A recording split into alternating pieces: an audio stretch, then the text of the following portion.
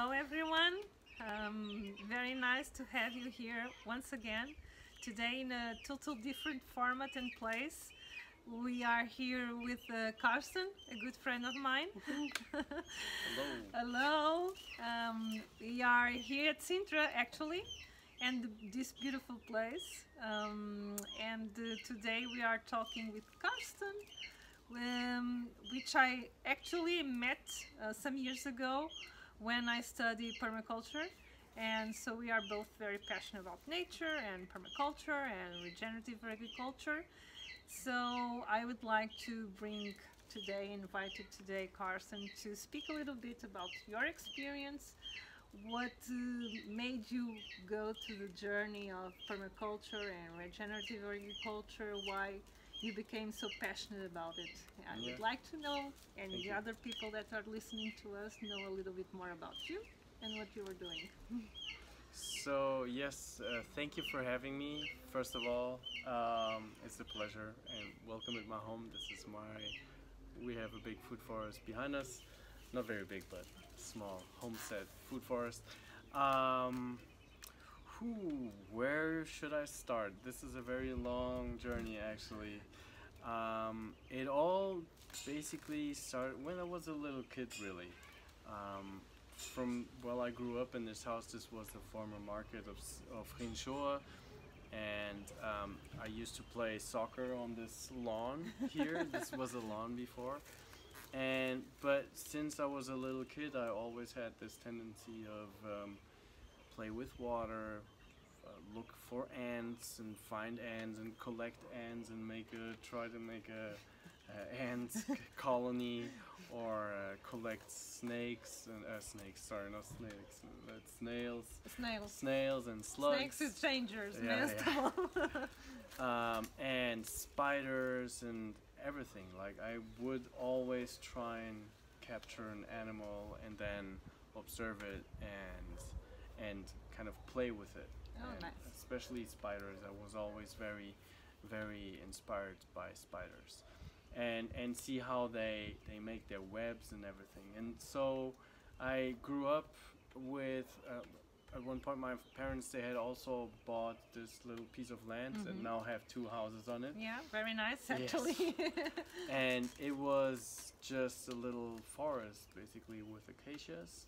We actually live on Acacia Avenue, Avenida das Acacias, which is funny, because I'm very fond of them. I spent so much time in that garden, and every time it would rain, I would just put a big coat on, and I would only come back into the house when I was completely soaked. And I would make rivers with all the water that comes from this house that is behind us here, or on the other side of the camera. Like half of the house actually captures 200,000 liters per year. So every time there would be big rains, all the water would go into that piece of land, and then it would flow through the land, and I would make little rivers and make the water go to every plant that I knew was kind of more important there. So, sorry, I have to put this off. And so, yeah, basically that was my beginning as a little kid with that continuous interest. I would have a terrarium, or I would have an aquarium, and I would have fishes, and I also collected, what do you call them, lagartixas. The little lizards. Yeah, little lizards. Yeah. And so, yeah, this was when I was a little kid, and then, childhood started, and school and education. And so as I was very sporty, I had completely different goals for my future. I wanted to be a soccer player. Oh, nice. Yeah. We miss it. Big soccer player. And I was actually really good at it, and also in athleticism. But at one point I got hurt, and I went to do skateboarding and all this stuff, and this was then finishing school, and then that question when finishing school was always, what the hell am I gonna do with my life? and this kind of took some time for me to kind of get to where I am right now. This was a very long journey. I went to Frankfurt and studied chemistry and sports to become a teacher. So I already had that thing of wanting to teach, and I also finished school with chemistry, physics, and also languages, because I went to German school and speak 5 languages, which is really nice. But yeah, my geeky thing was always nature. Yeah, you have a geeky thing. Nature and physics, and I always really enjoyed that. And actually, because in German school you have this weird system where you have to choose between on only 2 you can have. So I had chemistry and physics, but I could change to biology or French, or it's really weird. And I would have free classes, and I would go into the biology class just to spend time with them and just learn a little bit more and spend my time within that lesson, because not doing nothing was not worth it for me at that point.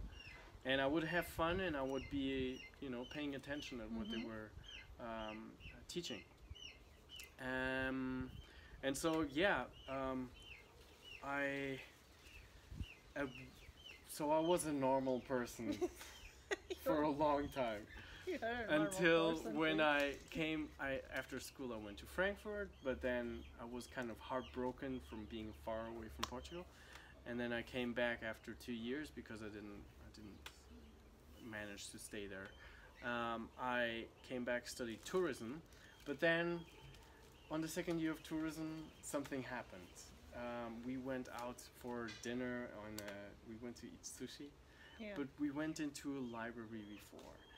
And my father saw a book about bonsais, and he gave me that book because I was so fascinated about it. And actually, when I was a little kid, I had lots of books about nature, animals, and stuff like that. Yeah, but also the geeky persons of plants, nature. also plants. And one of the fascinating things was actually bonsais. And so this was kind of the trigger to reconnect with nature and its patterns, because bonsais is very, very much about trees and how they have this dendritic pattern that bifurcation, fractal. And so this was then a new discovery, and I have this tendency. But you had that perception of the pattern in that already, in that looking at the bonsai, it already triggered your mind on that? Yeah, I'm very visual, so I always had that thing with, and actually I remember at arts class on the 4th grade, we had to paint a tree, or not paint, but like skizos, like like draw. Just a simple drawing, just with pencil, and I managed to make a tree just by going like this and then dividing and then dividing and then dividing, and it's all actually that simple of a pattern, and then at the end it looks really like a tree, and I was like, wow, I painted that.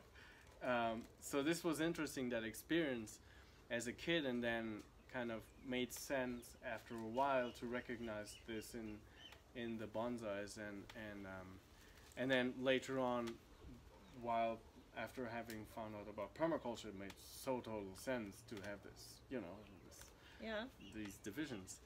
How you crossed it, how you knew about permaculture, what made you go along with it, and also with this kind of agriculture that is more connected with nature? How? Yeah, it continued on from the bonsais. I started with bonsais, started digging out trees and little bushes all over the place, and collecting plants and reproducing plants and stuff like that. And then I started, I could grow some parsley or some lettuce or some vegetables, and started doing my first experimentations.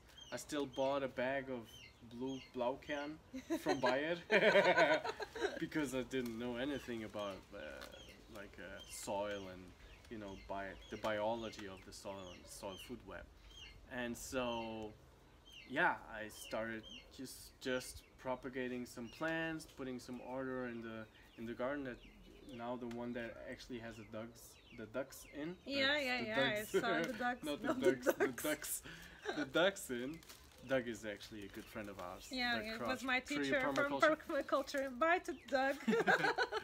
And so that was actually the first garden that I started, my first gardening experiences. And so, yeah, it's you're gonna jump on my lap, right? Hi, little chicken. It's Cappy. So yeah, that was the first garden, and then it's when it is, I think it was with Sepp Holzer. Mm-hmm. And my mom all of a sudden, I also had this book by John Seymour Mm-hmm. of living on the land, Mm-hmm. you know, self-sustainability and so on as a kid. As a kid, As wow. a kid, I had that book. And then, yeah, my mom, she realized that she had that book by Sepp Holzer about, you know, the Agrarrebell, the agrarian rebel. Oh my God! If you Yeah. speak German, we have to stop here. And so these were all like signs about things that were already in my vicinity, you know, like I started attracting these things into my life, and so they appeared. And then we had Tamara, and I went to Tamara for the first weekend, and then later on I inscribed in the course with Sepp Holzer in Oh, you really did the course with it. yeah, the yeah. restoring water landscapes and so on. And this was actually where I met Doug for the first Yeah. time, and Gautier. They were eating with their hands. I'm like, what? And so, and I met Pedro as well from Terra Alta, and then it all just collapsed together into one thing, which then went to the first permaculture course, and me taking the course, being with Doug, and we connecting very deeply, and also with Pedro Valju from Terra Alta. Yeah, and then from then on we stayed in touch, and I started transforming my garden. I started here my first banana circles. I think you might see a banana here. I don't say. And so yeah, and So then what you learn about permaculture? What made you connect with permaculture? What would bring value to you permaculture at that time?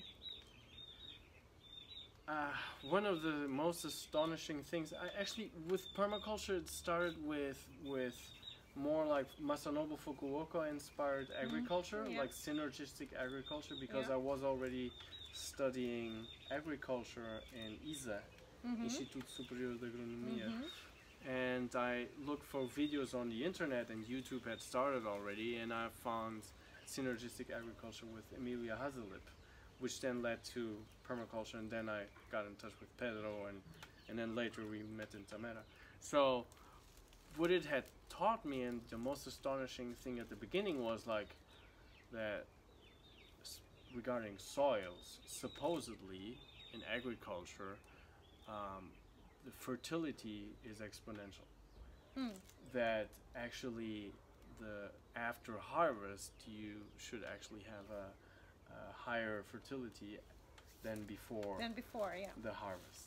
That's And that a totally different natural thing. ecosystems actually work in that way, and basically the energy that is always available is the sunlight, right? And then with the water and the water cycle and the mineral cycle and all these different things, they will contribute to then higher fertility, deeper soils, more organic matter, and then the cycle repeats. Right? More plants, more food for everything that is walking on the earth, and then stuff going back into the soil, and the cycle repeating again. So, and this was like an explosion in my head because we were so limited before, you know, like before understanding how nature really works, it was really just a limited and scarcity mindset, I think. Obviously this is another part of my life that I have only started realizing like 3 years ago for myself, but regarding nature, this this was really just that connection, and that also everything is connected. So how you connected also with what you learn with permaculture and looking at the patterns, because permaculture is about observing the patterns of nature and try to work with nature instead of against nature and competing with nature. And actually one of the things that we do. So what kind of thing that actually you embody and you learn from permaculture that you embody to your own self and your own development, how you connected and how you came across to even wanted to do more. Oh, hello. Oh, you see how nature is beautiful. You have to do it like this way. You see, she no, you can see just came across to be with me right now. Yeah. So, this is a very deep question, actually. It's more like what I know now and feel now is that nature is actually the teacher, and that you always have that image on.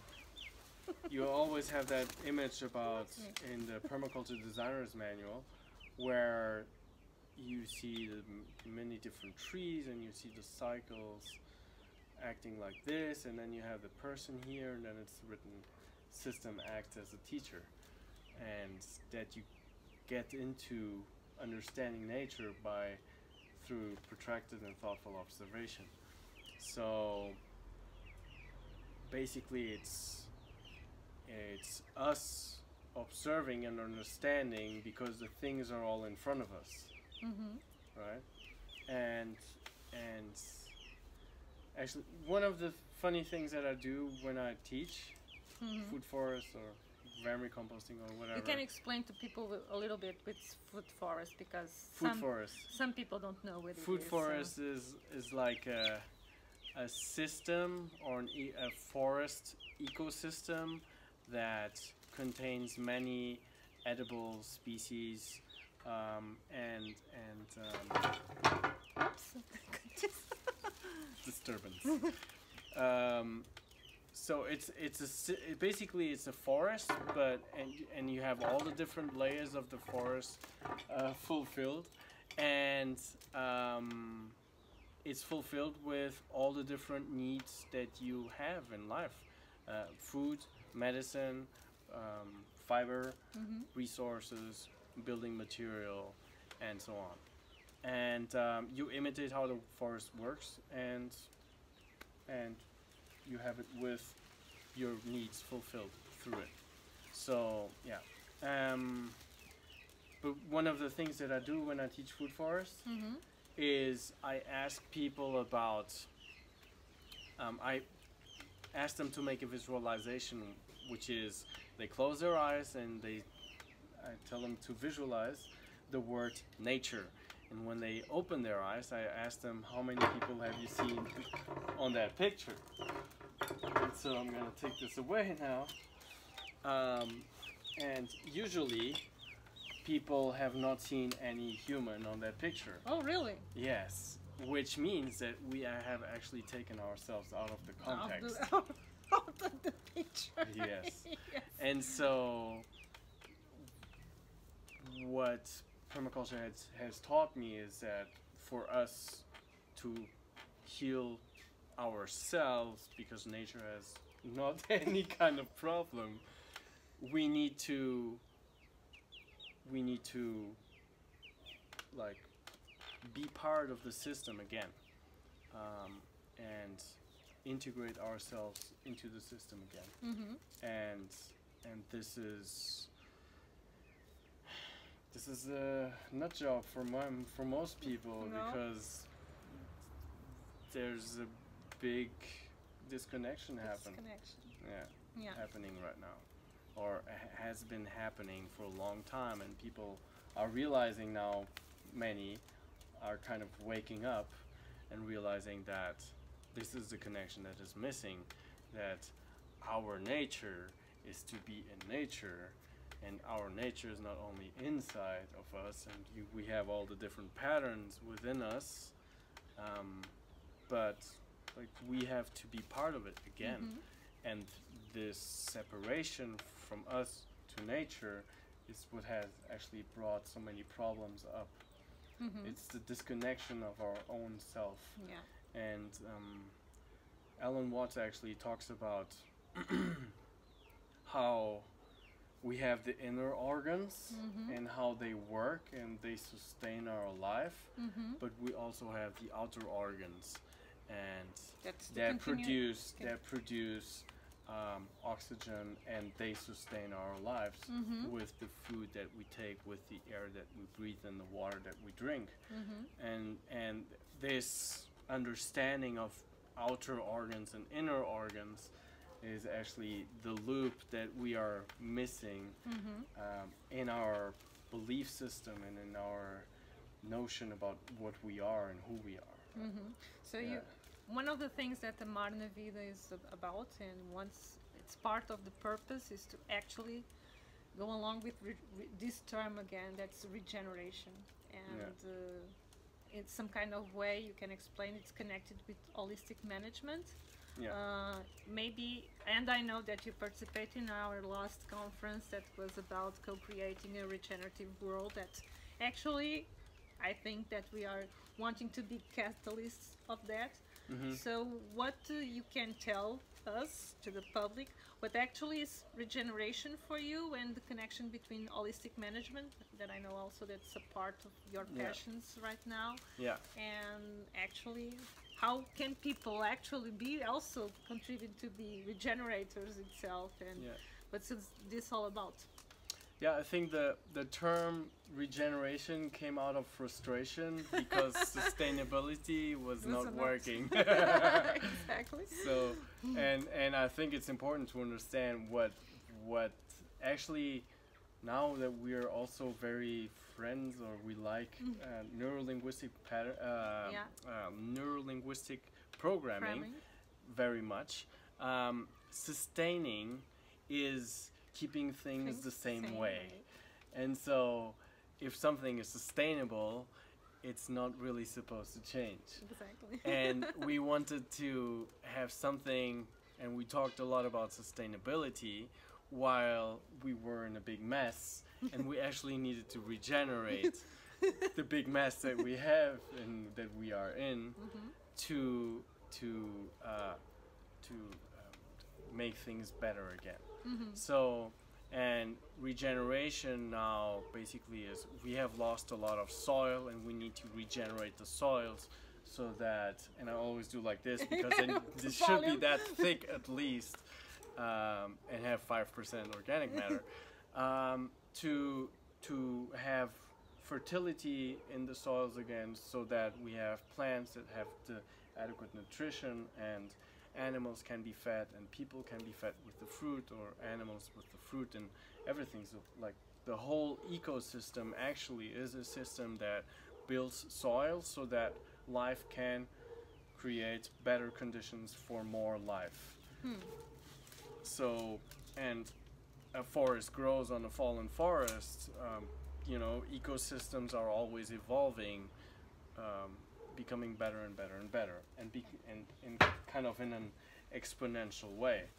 Like I said in the beginning, you know, we had probably some places on planet Earth that were like 2 meters of topsoil, and everything is washed away, and agriculture has basically treated nature like it was a commodity and a resource that is finite, and we just extract everything. And now we are realizing that we're, you know, we're getting out of, you know, nature is degrading. We don't have enough oxygen production probably at one point. Everything is polluted. Things are getting more and more desertified. We have kind of the desert coming into the peninsula, the Iberian Peninsula. It's the other way around. And things are getting worse. We have wildfires, which makes things even worse. And so we have more and more space in between the plants, and this is one of the things that actually Alan Savory talks a lot about. And we need to reverse this whole process. Now, one of the things that happens, and this is one of the I told you before we were not recording, is I always thought that the reversal of desertification is reforestation, but it's not. It's not. It's not only. Oh, okay. It's not only. Yes. Because in fact, the deserted places in the planet, they were forests before. The majority Not of only. them. Not only. Okay. Yes, not only. So one of what I think, and actually the other day I listened to a podcast that was about holistic management, and what they called the forest was charismatic megaflora. So there is, trees charismatic megaflora. Yes, What they like that they take all the attention because trees are beautiful, and like the bonsais, they have a beautiful pattern, and you see stuff outside here and they're really big, and sequoias can be 100 meters high, and I don't know, like as thick as almost this part of the house or something like this, right?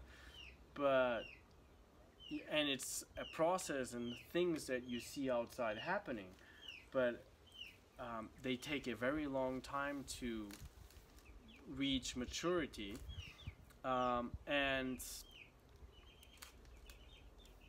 in the middle of all of this, while they're growing, they're probably not the most productive ones in carbon sequestration. Wow. Yes. So, and what happens is most of the carbon is probably outside. Obviously, the root system is really big, but there's somebody or there's an ecosystem that I believe is more productive and much quicker in carbon sequestration. Which is? Prairies. Okay. Yes. Why is that? Why do you think that? Because you have a much greater density of plants. The plants, they grow much quicker. The whole area that they will, like actually 2/3 of planet Earth, like I said before, supposedly the deserts that we have right now, 2/3 of planet Earth were prairies with great amounts of herding animals in their predator-herd relationship, and they became deserts through humans. Oh, really? Most probably, yes. Even through the the ones hunting, in the through the Middle East ones. Even the yes, Middle like East ones. you mean like Saudi Arabia, things like that. Yes, like the whole thing, and then into Asia until like Los Plateau or something like that, right? And then you have the Mojave Desert, and then you have, I think, in the south of South America, you also have. So, so what I have understood is that all of these were prairies, and that they had many herding animals, but really in amount of animals that we cannot really imagine. Wow. And we had many different species there as well. Like one of the pictures that always comes in my head is, Lion King. Yeah. I love you remember that Lion movie, King? so. So you see that picture where you have the elephants and you have the buffaloes and you have the zebras and all of these animals, and these are all ruminants, most of them. Zebras not. They're like horses, they're not ruminants, but most of these animals are ungulates, like they have 2 nails or Oh yeah. like Buffaloes. the simple ones are the cow, the sheep, and the goats, right? Yeah. And so they The have ones that always we know. 2 nails like this. Yes, and so yeah, the buffaloes and the wildebeest and all these different kinds of animals that you have. If you go into the States, into the North America, you have the bison. Yeah. But from what I know, I think they had like also megafauna. Like they had many different other ruminants there as well. you have the what do you call it? Veados. What do you say? Veados again? Deers. Deer. You have deer. You have also the moose. Yeah, Moose. moose. Yeah, I think so. so. Yeah. Think So so. many of these animals are ruminants, and and you had them in much bigger numbers. And from what I have read about the bisons, they had them in the millions. You know, like Wow. giant herds of animals, and they would move in packs because they always were careful with the predators, and so they have evolved with the prairie and the prairie with them, with their predators as well. So there is this bigger symbiosis that we were not aware of before.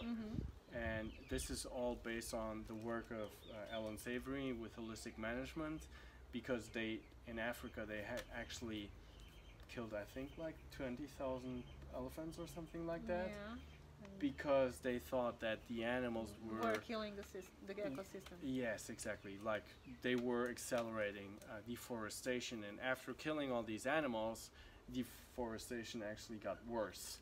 Yeah, we have a kind of tendency to do those kind of things. Yeah. Well, and Alan Savory, like I feel him, man. Like I think he was very sorry about this, and this is the reason why he continued his work, because he really wanted to do something good, and he did what all the scientists do. They proved their case, and then politicians they agreed, and then we have to kill so many animals.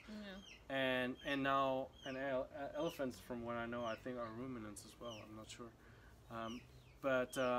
so yeah, they killed a lot of animals, and they realized that it even got worse. And one of the things that you actually see in especially in the States, in natural reserves, where they have taken all the ruminants and all these animals, herding animals, from the land, that it got worse and worse and worse. Yeah, we don't really understand how nature works. I think we have this kind of mindset that we think that how we manage is the right thing to do it, but actually nature knows it better. Yes. So if the animals were there, they were supposed to live there in balance. They know how to balance. That's the thing that we've forgotten in the middle of all this. Yeah, I think it's that thing, you know. Yeah. It's that myopia, or it's what do you call it? It's the separate part of it. It's the thing that you talk about. I think it's what we talk about in generation is that we disconnect. So we think that we are separate from nature and we know better. Instead, how David Attenborough say, instead of us working against nature, we have worked with nature and understanding deep, as you said, nature is our teacher. We are, and it's difficult for us in our human side, our egoistic side, the ego side, actually hear that nature knows it better than we know, because we still think that we are separate from that. There's this really nice song that I like by this artist called Spangle, and the song says, or the title is, "Nothing is something worth doing." Wow. But I think at this moment we cannot do nothing. I think. So what do you think we can do? I think we need to imitate nature with the animals that we already have, and that we can feed ourselves from, and which is a very sensitive subject, I think, because many people still think that we should not use animals for this. So how? Now I'm going to ask a tricky question. I know that you were a vegan. So how a vegan person at this moment is a person that can tell me this? How did you go to the process, or not explain the process, but in a way that you can be in peace with yourself by saying that actually we can manage and work with animals in this way, and that indeed we are all one. So what do you have to? So, yeah, what she probably wants to say is that I am on a carnivore diet. No, I just. So, I was vegan before. I was vegan for 3.5 years. So I will leave the whole health aspect on the side for now and just concentrate on the ecosystemic part. The connection. So, to be honest, and this might be very straightforward for many people, which is, I don't think veganism is doing anything for the environment.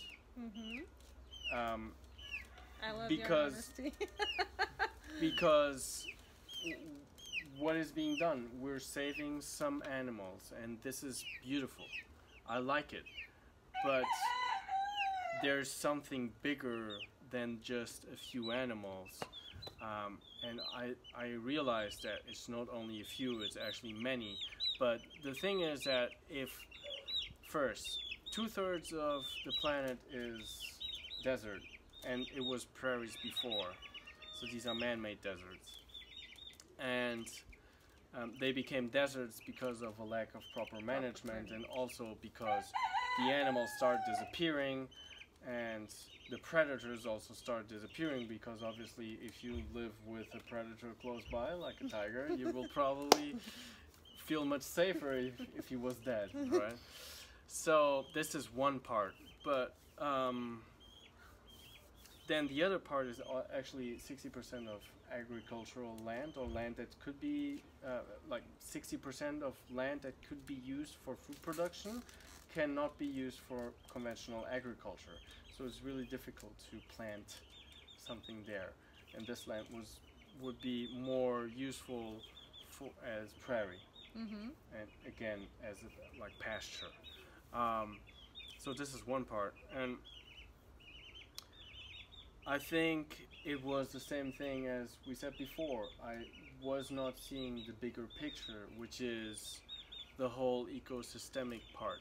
Like when you have, I think now that when you have a culture, unless you have it on a small scale like this food forest, and you have many things mixed in with each other, so that you increase diversity, so that you have ecological stability, so that you don't have diseases on plants.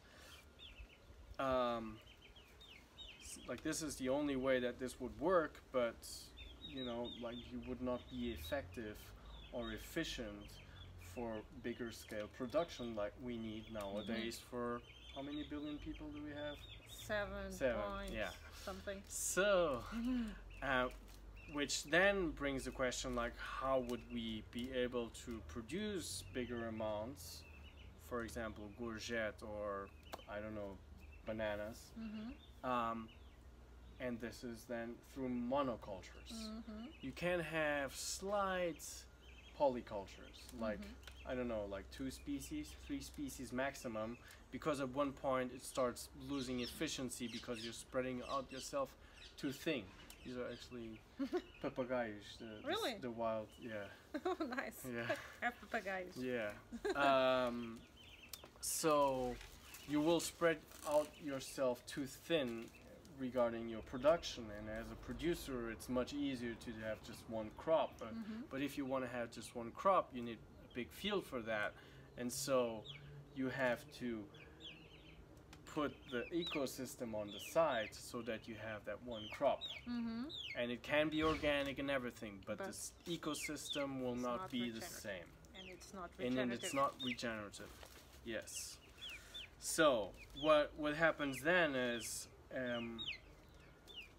and this is just a few crops, right? And you want to have many different crops for food production for planet Earth, and so on the other side, cattle, even though they might be grain finished, which means at the end of their life cycle they go into feedlots and they are fed Hormones and stuff like that. Grain, yeah. right? They spend 80 75, I think, or 80% to 90% of their life on pasture, you're still probably doing better for the environment than with having, you know, a monoculture of courgettes or bananas, for example. And what you kill is just one of the animals that was on that field. And now depending on the management, and this is where there's a TED talk called "It's not the cow, it's the how." Depending on the management, this land will be able to harbor more animals that belong to that ecosystem than a field of courgette or bananas. So obviously now, if you want to increase that and make something better, like doing the holistic management approach, you will imitate how these animals, cows, sheep, or goats, act on or act in an ecosystem as a herd with predator-prey relationship. That was actually the natural relationship that existed. And this is what you do through holistically planned grazing, because holistic management is not animal husbandry. Animal husbandry is part of holistic management. And so how... Whew, this is intense. I just have to explain. We don't have to go deep on this. It's just a simple explanation. If you imitate how animals act on that way, they are packed all together. They poop and pee where they eat, so that they have to move, because this land they don't eat where they have fouled the land. Fouled is they put their feces on it, and they won't go back into that piece of land for a while until all the stuff that they have put on it and trampled and so on is gone and in the soil, and plants are coming back again. And what happens a lot is you have overgrazing, because animals stay too long on a piece of land and they eat the same plant too often, so that it actually have to lose some of its root system to regenerate, right? And what you want to have is just not eat too much of the plants. But with so many animals packed all together, with all the manure that goes on that land, and with the right recovery time for the plants of that pasture, it will recover much better. Now the behavior of the animal is very important, and the timing of how long the animals are on that land is also very important. So you want to have the right amount of animals for the right amount of time with the right behavior for the right reason. And then you move on to the next piece of land. So what you do is you actually increase density of the animals and so forth. So this is a very long subject, and I'm already going a little bit deeper into it. But yeah, I'm right now, besides the whole health thing that has become much better for me with that diet, I'm more inclined to give favor to eating animals than supporting the destruction of ecosystems through monocultures for food production. Because the thing is not doing, or it's how we kill the animals actually. That if you kill the animals in the right way and you balance the things, sort it out, it's not a question of being vegan or not. It's actually being in the holistic way that human beings were, but in harmony with things. So I think that's the message that you are. Yes, and one part that I think is really important is when these animals exist in herds in a predator-prey relationship, the lions and the hyenas and all these that hunt them, they will only eat the weak ones. And this is actually what the word culling that they call for killing the animal, but a specific one that you have taken out. The culling is actually like, what are the cows that have more flies on them? This is one that you take out. The one that has longer legs, because its longer legs are probably not the best. This is the one that you take out. And you always keep the best of these animals to reproduce. You keep the best bulls. They have the the best body for what you also want to have and for their health. And batterie frakken. Shit! Is it still recording? I think so. Still recording. Yeah, yes. but we're almost finishing, so. Yeah. He's just sitting here with me. So you always choose the weakest animals. You do always take the ones that are the weakest in terms of health, in terms of, you know, their body and how they act, and like you want to keep the smartest ones, the strongest ones, the ones that are the best mothers, and so on. So you continue exactly that process of a predator-prey relationship. Yeah. And you contribute to the genes of that animals, whatever it is, cows, sheep, or goats, for example, to be the best, and you contribute to their species actually with choosing always the worst genes out and keeping the best. The best, yeah. You know, and I think this is really crucial to understand that, like, if you would, the thing that is happening with humans right now is we're saving every human. Exactly, which is sick. It's insane. It's just insane. And so, yeah. you know, like, humans are not even able to give birth by themselves. Yeah, so it's an what the insane hell? thing. That's why we have Yeah. 7 point something billion of people. And I think with humans, actually the same would happen in the past. Like, if you would try and hunt these animals, like the weakest ones would probably not eat. You know? Yeah. And it would be eaten by a lion or something. Yeah. It's another. So It's a totally thing that we have to rethink all this. So yeah. So actually, Karsten, in a way, you help this kind of doing courses about these themes, and also you can also give some consultancy regarding these themes. If you want, you can explain a little bit because of the work that Karsten actually does. And I think for now we are with low battery, and the purpose is to have a little bit of a conversation here with Karsten. That indeed yeah, you will we have wanted to have half an hour. Yeah, he will have opportunity to give us a little bit more of his experience. It's a Wikipedia actually, so we will have a lot to talk with Karsten in the near future also, and we thank you so much once again. It's totally different format. Thank you so much, Karsten, for